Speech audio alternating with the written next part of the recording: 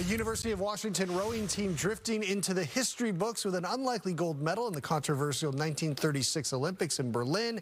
It's a story that became a best-selling book called The Boys in the Boat, now a major studio film set to open in theaters. So this weekend, that historic event came to life on Lake Union as members of the UW rowing team piloted the Husky Challenger, a reproduction of the original Husky Clipper from its home on Mott Lake to the Museum of History and Industry.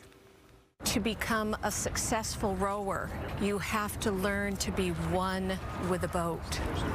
And these boys obviously showed it very well.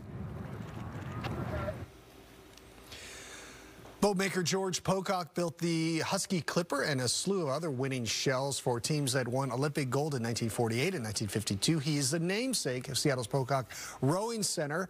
Fox 13 also spoke to George Rance's granddaughter. Rance is the main character of Boys in the Boat.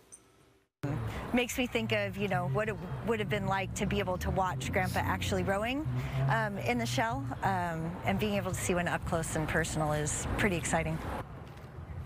The Husky Challenger is not a precise replica, but the museum says it's a testament to the rich rowing history here in Seattle. It's going to be a part of an exhibit at Mohai starting in November and running through next summer called Pulling Together, A Brief History of Rowing in Seattle.